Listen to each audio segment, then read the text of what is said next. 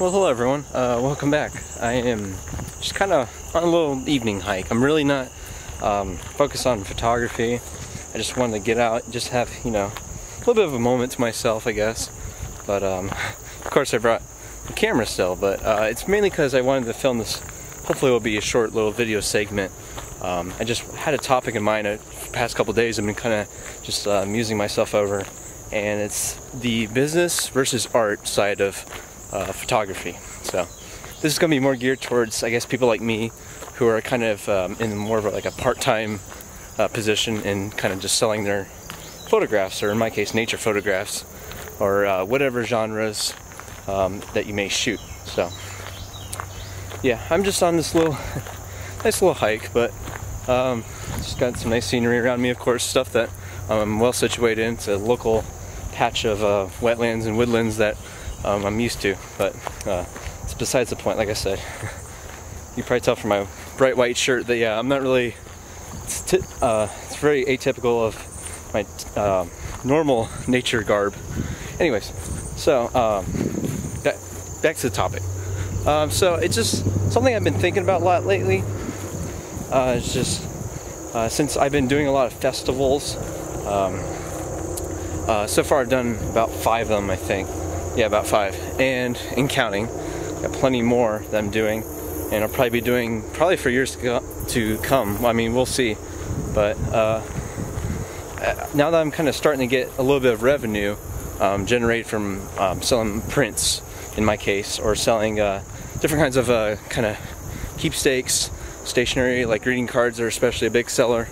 I've just really been thinking about the way to balance, like I said, the business versus the art.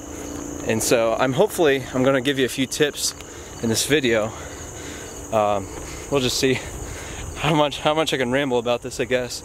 But the things I've been thinking about lately is just, like I said, how to balance it.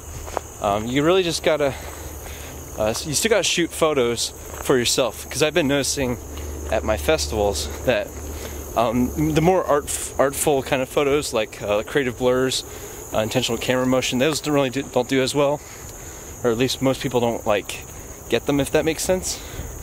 So I've been trying to it's a little bit of a struggle, but I'm trying to think about, seems like most people have commented they like photos that are like photos. They're tack sharp and they have a really discernible subject, which, I mean, I can totally get, because everyone's tastes are different, but I feel like you still have to, as photographers, both for your own kind of personal growth, is to still shoot photos for yourself. I feel like that's very important, just because I feel as though maybe the creative blur shots aren't so compelling to people and they aren't selling as well. I'm still going to shoot them because I love making them, love editing them, I love printing them, of course.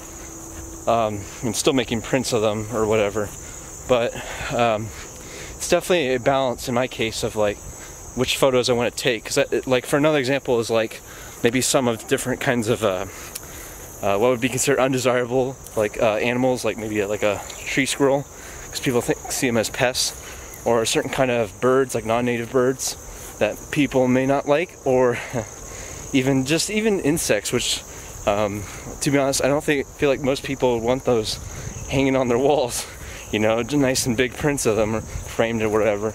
But those photos, you can market those towards different kinds of maybe kind of like nature or news agencies.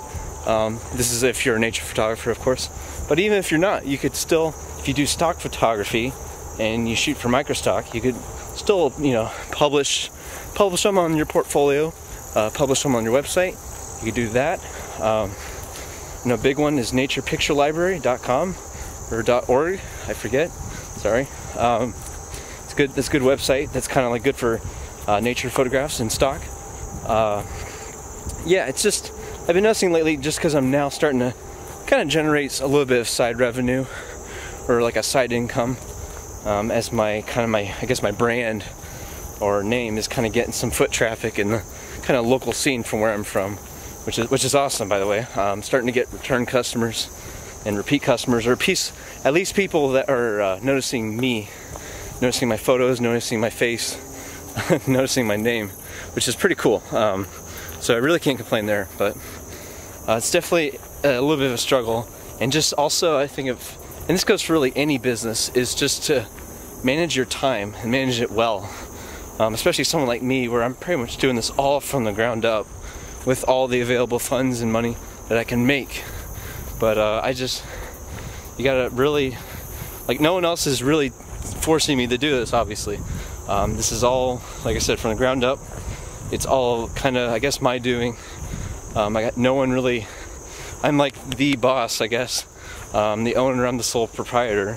I got no one else really telling me what to do, which means I could fall flat on my face and screw up things, or in a good way, I can make all the different creative choices and decisions I want, both in just locations go and scout out, photographs to order or print, and yeah, just everything really. I mean, when you're the boss, you're the boss. You make your own hours, but you got to really be like almost well caffeinated and hyper focused on your goals without burning out, of course.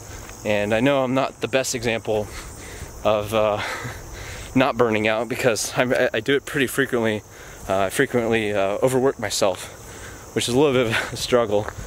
But you gotta, yeah, like I said, you just gotta really manage your time wisely.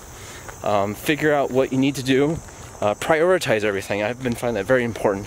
The newest photos I have to edit, I edit those first. The oldest ones, at least, are the, sorry, let me start that over. The oldest photos in video are the ones I typically will edit first. And then the newest stuff, you know, it just kind of goes in like a stacked list in order. And then, like, obviously for festivals, I've got plenty of festival dates on many weekends, sometimes a few weekends in a row, sometimes one-day ones, sometimes two-day ones.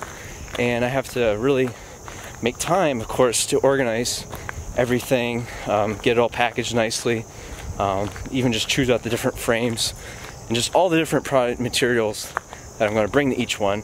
Think about the layouts of the festival.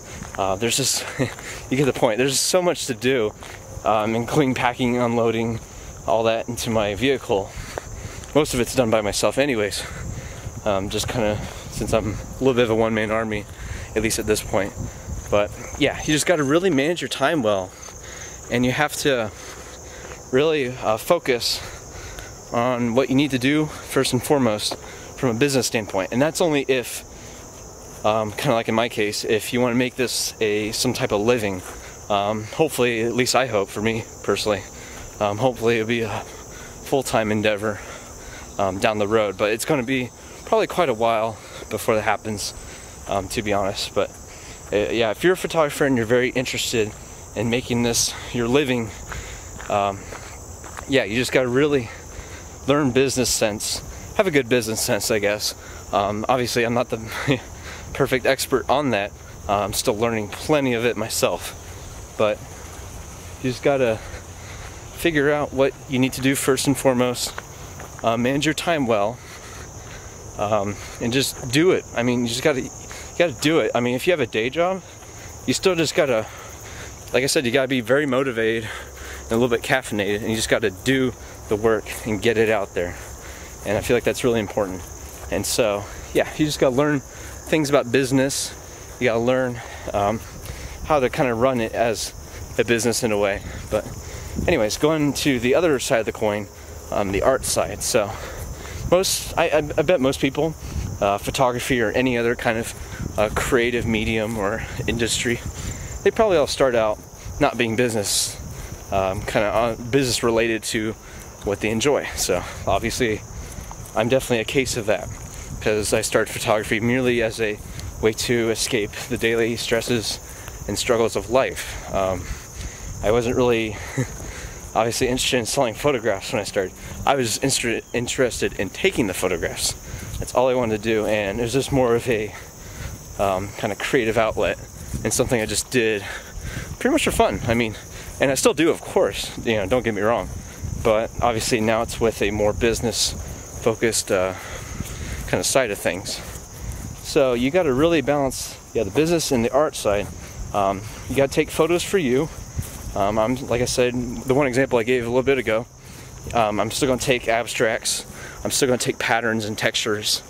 photos that maybe not do as well in a festival or kind of general public setting, but they might do better in a art gallery setting. So you also got to think about different kind of revenues and different like venues, I guess, where you can display your work. So especially if you diversify, which I feel like is very important, at least in my case, because I diversify all in kind of the umbrella of nature related stuff. And so I'm still gonna shoot those photos. I feel like it's just very important to keep creating for you. And if you need to, like I'm kind of doing here in a way, take a break. I mean, don't feel bad. And like I said, I'm not the best person to really give this advice, but you just gotta take a break sometimes. Like this video is maybe, I guess, the one exception, but I'm just kind of looking around. I'm seeing a lot of birds and different, I guess you call them subjects, but I'm seeing it as things, and I'm really just kind of here in a way, like I said, besides the video, to just enjoy the experience. And I'm not really here to photograph anything. I really don't have any gear besides this camera here to photograph anything, and like I said, I'm not really concerned about that. So I mean, yeah, just take a break sometimes. I mean, don't feel bad. Your business is probably not going to go anywhere.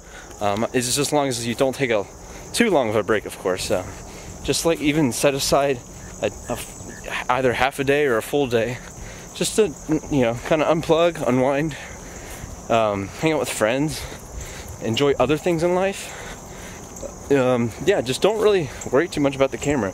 And if you do want to take out the camera and go shoot somewhere, maybe shoot something that's not related to your kind of niche or whatever. So like in my case, maybe I can go out to like an urban setting and do something that's not really typical of what my portfolio is. And you don't have to share any of that. That's another big thing. It's like if I went out to a city and did some cityscapes at sunrise or sunset, I'm not going to obviously post those on my nature website. But it's more in that case as more like a creative fulfillment. I'm just shooting those photos for kind of my inner fulfillment, and that's just more of another kind of creative escape, I guess. But yeah, anyways, this video is probably gone on way too long already, but I hope those kind of, I guess you call them tips, really just helped out, and hopefully you got some sort of interesting, maybe some, I guess, advice to think about as if you're starting to become a working kind of creative professional photographer in any genre at least. So yep, this has just been a nice, hopefully nice little ramble video.